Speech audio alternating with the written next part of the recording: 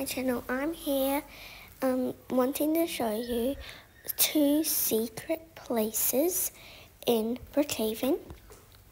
And yeah, I'll be showing you 2 secret places in Brookhaven. Just remember to subscribe, like, and hit the notifications bell. For now, let's head in. Okay, so this is the first house where there's gonna be lots of secret things in there. Well, there's one secret thing in there I want to show you. So you have to go into this pool, as you can see.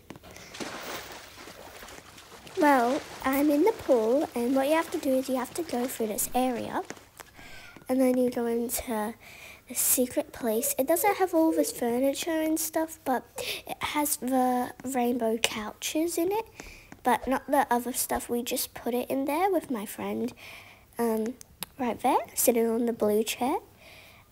Yeah, and then that's the secret spot, and I'll show you the next secret spot. So, what was that? Hi. Oh, that's just my friend, and she probably just wanted to say hi to the camera. Yeah. Okay, well, let's go move on to the next secret spot. So, the next secret spot is, I don't know how to explain, but it's like, I forgot the name, like in this tower thing, and there's like a secret place behind it. I don't know if you know or you do, but I'll just show you it. I'm trying to be as fast as I can because I don't want it to take too long. This secret place is my favorite secret place, especially good for like hide and seek and stuff. And yeah,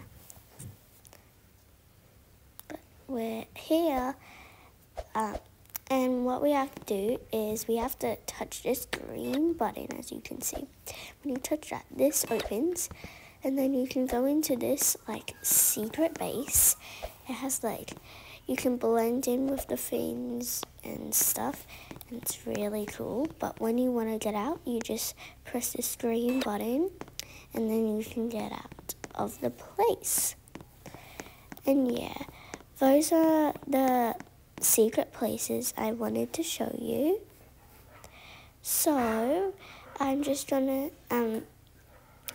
say bye, and that's the end of